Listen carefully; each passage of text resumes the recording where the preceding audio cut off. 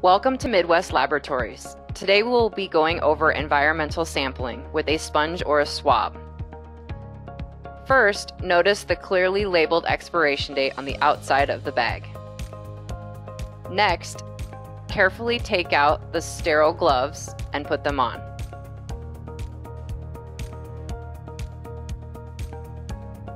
Sponges should not be used for cleaning. The area should be cleaned first, and then the sponge should be used to check the surface for residual bacteria. Next, open your bag and squeeze the sponge up to the top to carefully take out the sponge.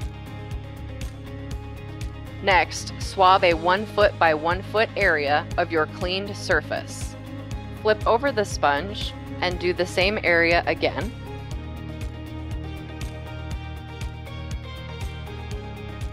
Place the sponge in the bag and roll the top down to seal the bag.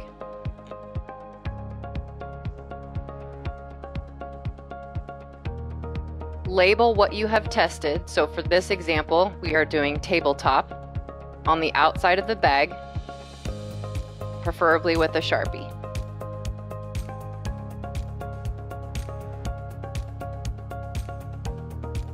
Swab your next area with a new sponge the same way as you did before, and label it accordingly. Repeat the same steps for all surfaces, each with a new sponge, and label the bags accordingly.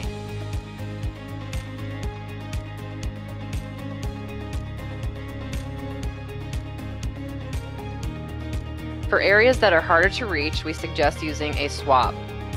The expiration date will be clearly listed on the outside as well. You do not need to use gloves for sampling with the swab.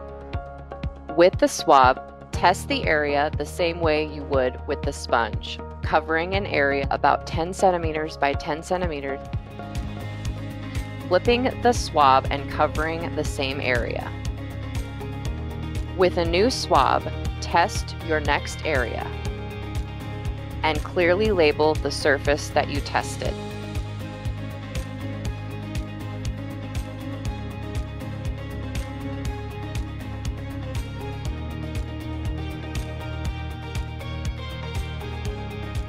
To submit your sample paperwork, we recommend using the MyLab portal.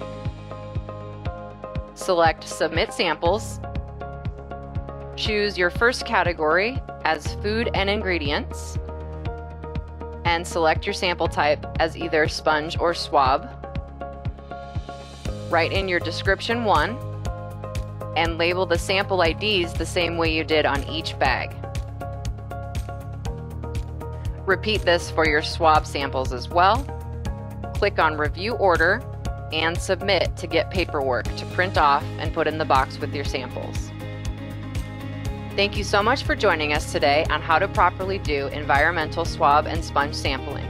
For questions about this process or our testing, call us today at 402-334-7770. Thank you.